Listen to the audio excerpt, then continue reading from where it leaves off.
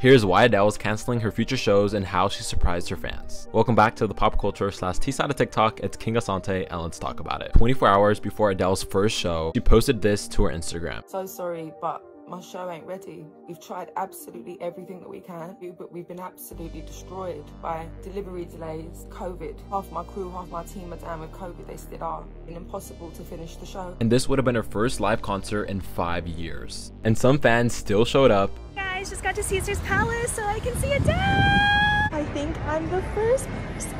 Obviously, Adele did not show up, but she kind of surprised them. The fans that showed up that had bought in tickets are able to get free Adele merch. According to this TikToker, they were also able to get a refund or hold on to their tickets for future shows. Adele was able to FaceTime some of her fans that were there through her manager's phone. Love you, Adele! We brought our mic! The show must go on! It's okay!